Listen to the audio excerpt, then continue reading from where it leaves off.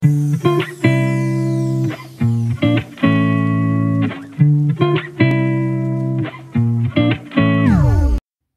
everyone, it's Lovely. Welcome back to our channel. To my dear subscribers, thank you so much for supporting me. If you're new here, please consider subscribing and don't forget to ring the bell so you won't miss any of my upcoming videos. For today's video, I will show you a hyperlapse video of how I draw Miss Angela Lee using charcoal. I will show you the materials that I usually use when doing a charcoal portrait. Graphite pencil for sketching the reference.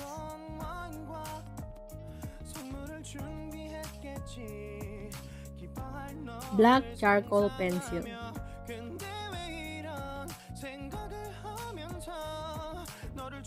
Soft brushes. You can use flat or filbert and any makeup brushes. Battery operated eraser. Blending stamp.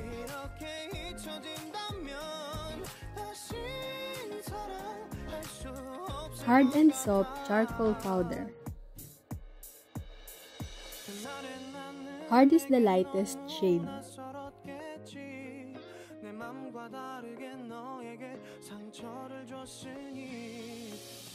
And soft is the darkest shade.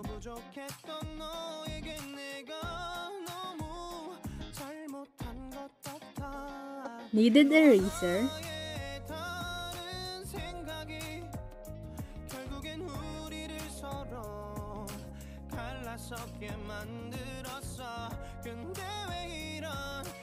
A cutter to sharpen your pencils. Masking tape and scissors to keep your paper on place. And paper box containers where I put my charcoal powder.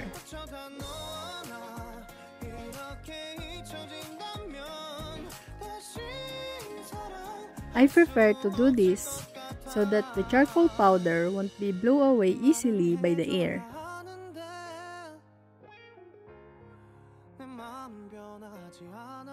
I make 2 temporary box containers of my charcoal powders only when I am doing a project.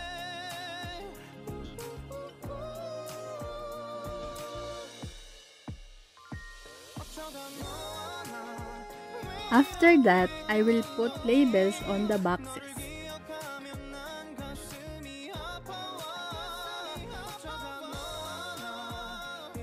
S is for soft and H is for hard. This is a printed reference, black and white with grid lines. I make printed copies of the reference when I do not have a spare phone, so I can look at the reference while doing the portrait.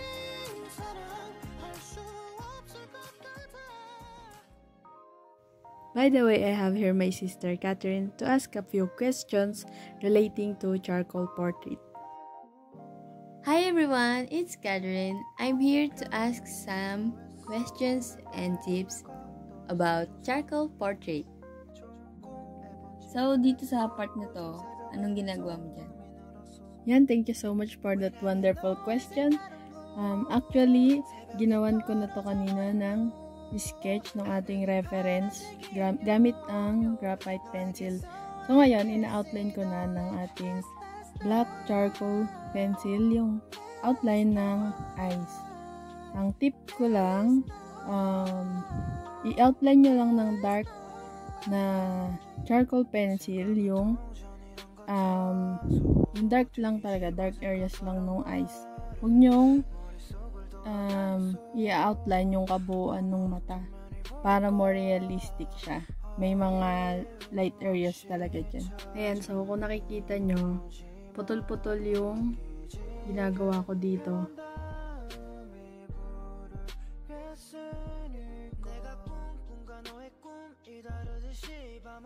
Ayan. So, kung anong dark nung nasa reference, yun din yung gagawin nyo.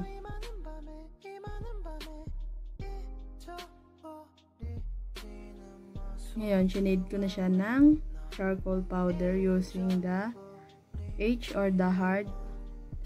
Hard is lighter color ng charcoal. The soft is yung darker shade ng charcoal. Ayan. I have a question. Okay. How can you do a proper eyebrow? Siguro, I don't do the proper way, but this is my way of how I do my eyebrow.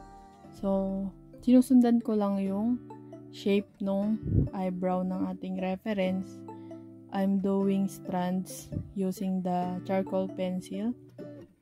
Tapos, tsaka ko siya nilalagyan ng powder para mas parang mag-fill yung eyebrow niya talaga. Also, I forgot to mention earlier sa materials na kailangan nyo ng scratch paper kung saan nyo i-smudge muna ang inyong brush after you dip it to the charcoal and before you apply it to yung mismong ginagawa nyo, and tissue pang smudge sa charcoal na ina-apply natin sa ating portrait para maging smooth yung pagkaka-apply ng charcoal natin.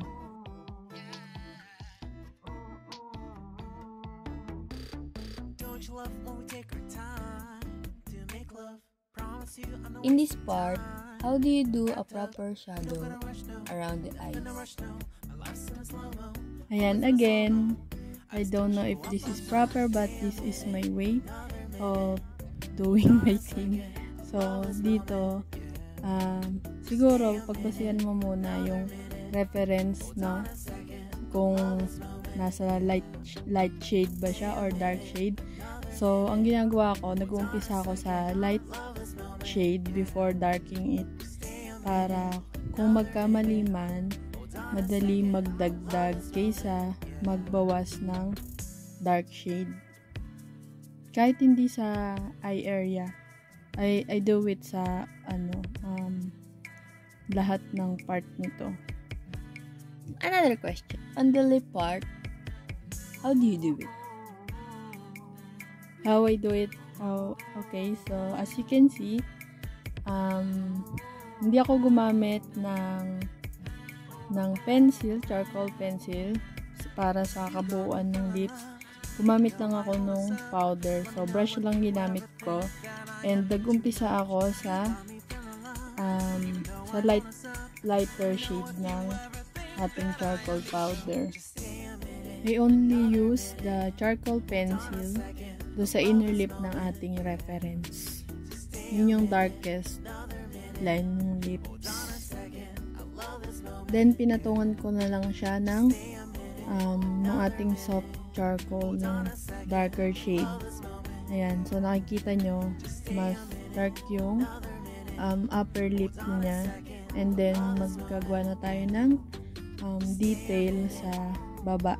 Ginamit ko lang din yung ating battery-operated na eraser kasi manipis yung dulo ng eraser na yun para gumawa ng mga highlights.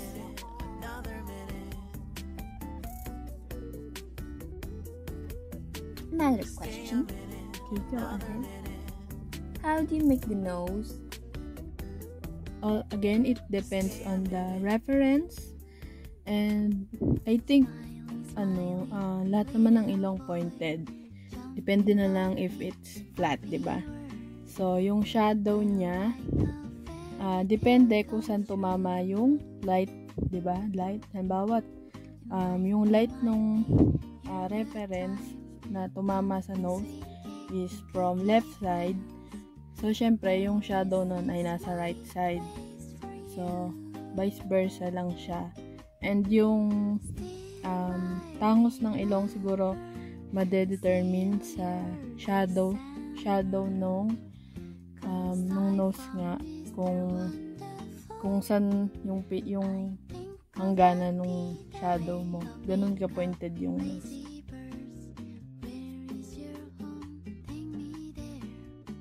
I have a question about brushes. Okay. What can you recommend to our viewers? Okay, recommended brushes.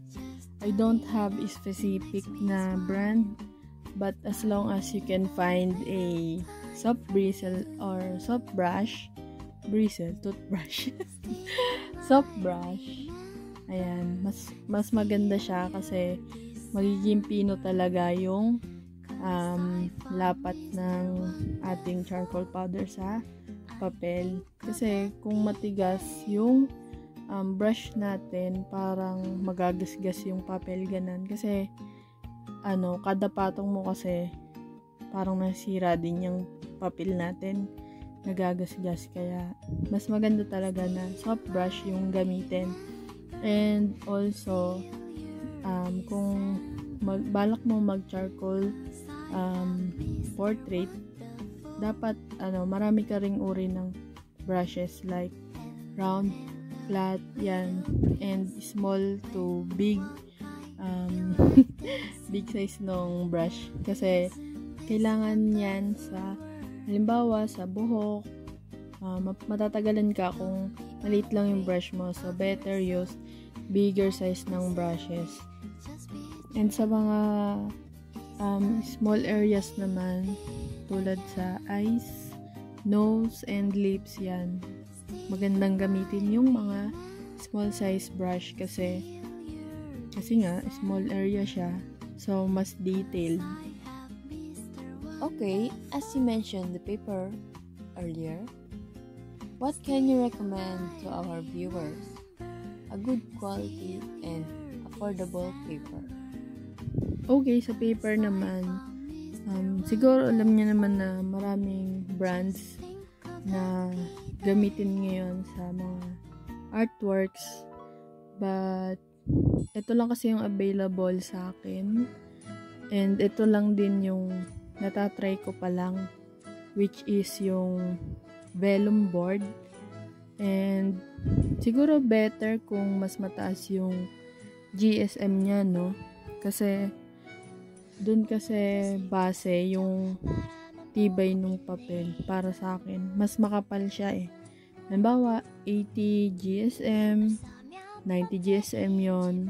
Compare mo sa 200 GSM pataas. Mas makapal yung paper. And siguro, yon mas madami siyang ma-absorb.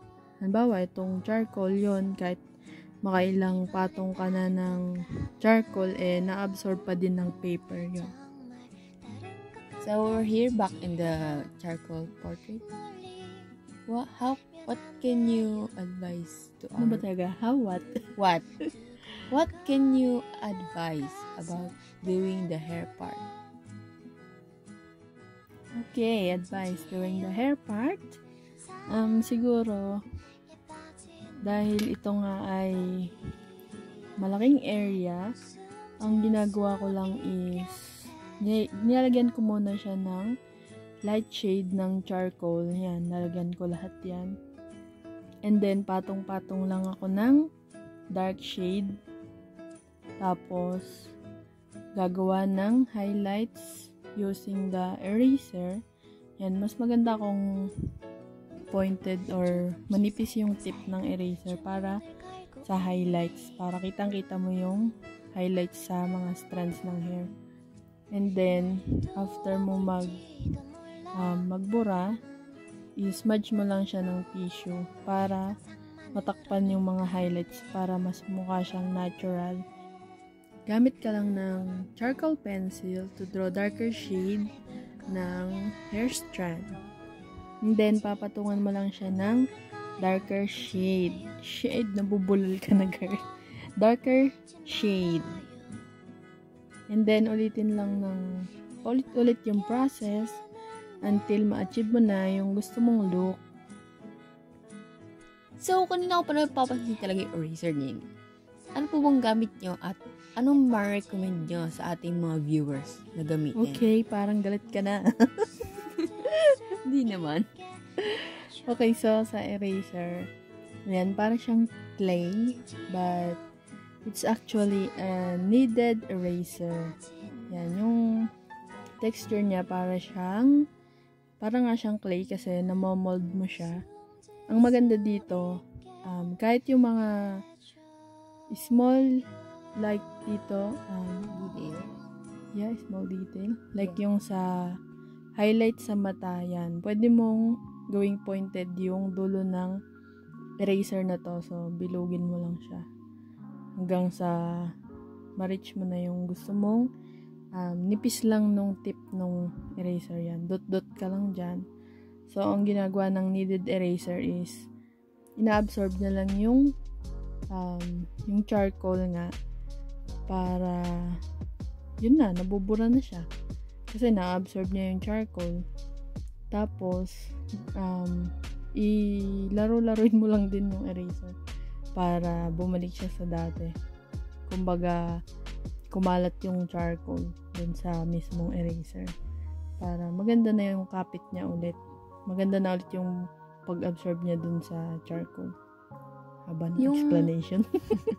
Yung isang eraser naman po, yung mahabang okay, that is yung battery operated eraser. Nabili ko lang siya sa Shopee. Wow. Yeah. Napakamura niya and maganda talaga siyang gamitin. Recommended talaga kasi magagamit mo siya tulad dito sa pagitan ng lips. Maganda siyang gamitin. Kitang-kita mo naman. Nabubura niya rin yung charcoal. Siguro, ang tip lang is magaan lang dapat yung paghawak mo, yung paggamit mo sa kanya kasi makakasira nga siya sa papel. Kumbaga, makikita mo yung papel mo na nag-himulmul ba, ganun. Nagagasgas yun. Na ano na siya, parang pumapangit na yung texture niya. So, pag nilagyan mo siya ng charcoal powder, kita mo na hindi na siya smooth kasi nga nagasgas na yung paper. Yan. Okay, so may mga tanong ka pa ba? Wala na. Just see you in the next video. I will ask you many questions then. Okay, sige. Salamat din sa iyong mga katanungan. Yeah. Opo, ang mga tanong po na yan ay galing talaga sa kanya. As tao ko ba na curious sa mga ginagawa natin, no? Sa mga pinagagawa ko sa ating charcoal portrait. So, kung may tanong pa kayo, please comment down below so I can answer it. Okay? Okay, that's all for this video. I hope you like this and I hope you learn new things from this video. And don't forget to comment down below your questions and like, comment, share this video, subscribe, and don't forget to ring the bell. Okay, keep on creating. I'm gonna ask her, should I name you? Okay.